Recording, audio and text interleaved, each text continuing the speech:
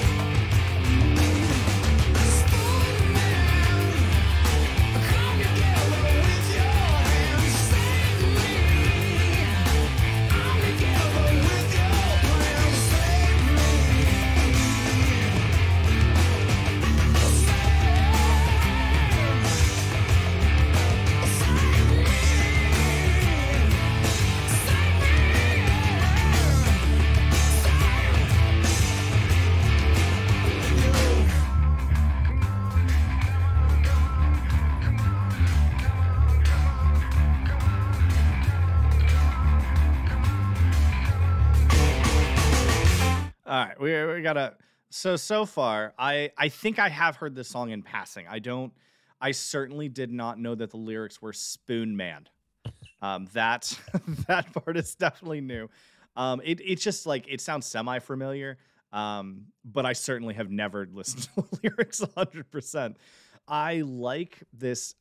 I want to say this is the grunge style. Is that about right?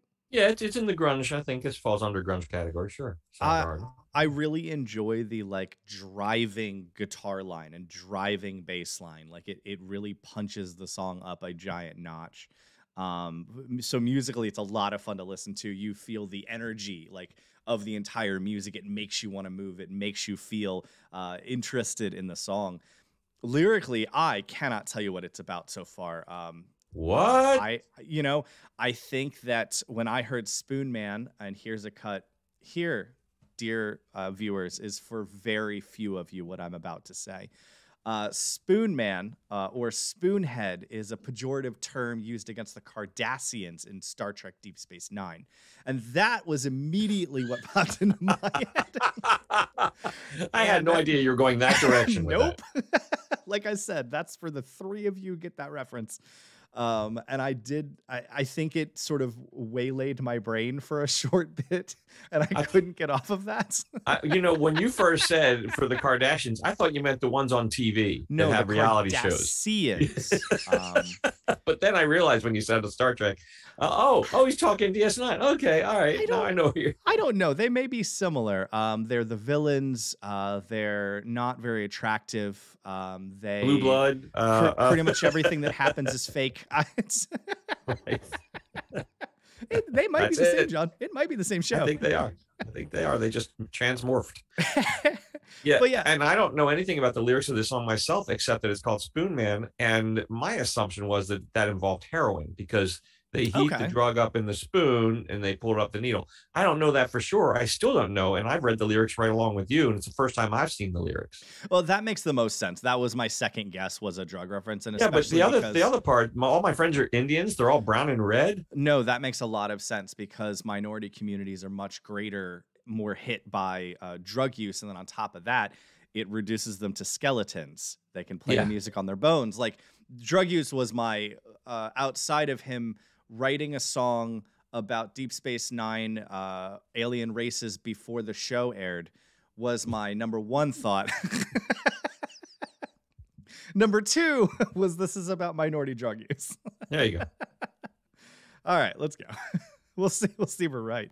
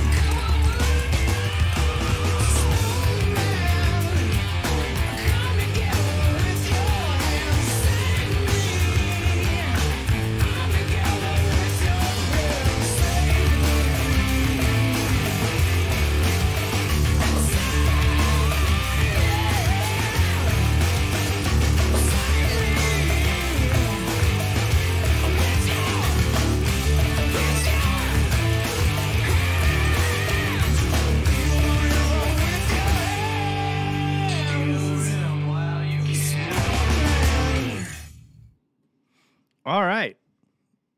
That was, I mean, definitely a lot of those lyrics harken to drug use. That's what I'm going to end with there, is for sure drug use.